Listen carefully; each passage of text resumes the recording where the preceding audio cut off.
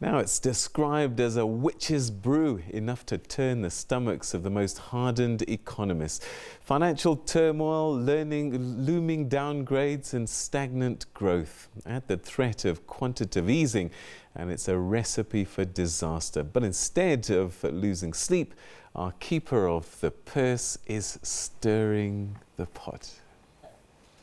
So help me God. So help me God.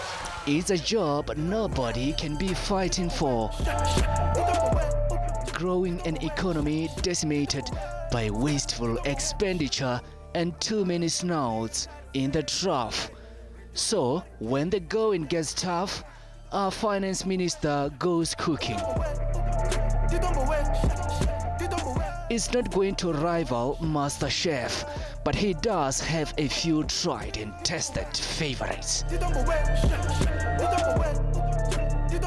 Chickens are free range, from the garden into the pot, to be turned into Tito's now famous chicken stew, shared with 400,000 followers, some of whom don't hide their disdain and amazement at a table sometimes only set for one. His culinary efforts gave rise to the Tito Mboweni challenge. Twitter followers stepped up to the plate. Unfazed by naysayers, the finance minister keeps churning out hearty broths and stews, the menu as unpredictable as the markets. So it's a bonus if you can source a local delicacy. But his weakness for tinned pilchards had some unintended consequences.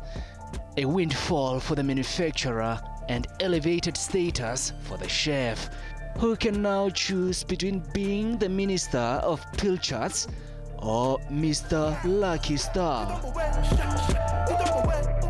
He calls cooking a stress reliever, but is he fiddling in the kitchen while the country is burning?